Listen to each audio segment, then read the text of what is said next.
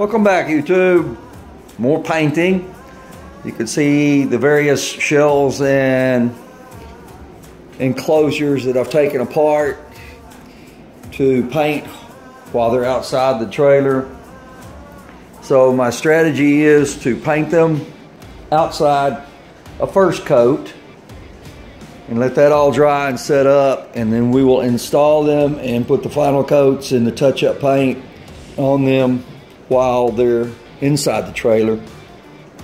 This is the same Dove white that I used on the interior to begin with,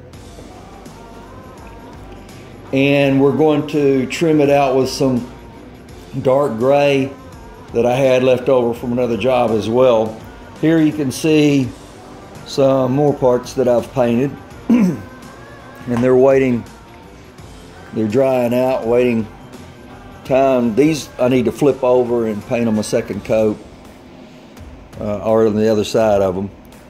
One thing I want to point out, especially for you guys, and I don't mean to generalize, but it is what it is.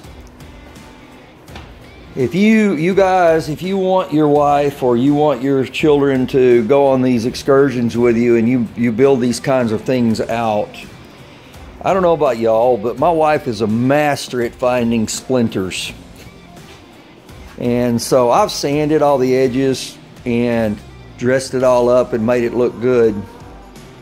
But guys, I guess I just know where to put my hands and not get splinters.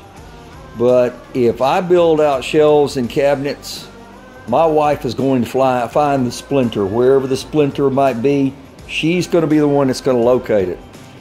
And that can put an end to your nice weekend. And I mean, sometimes she finds some booger splinters, some real big ones.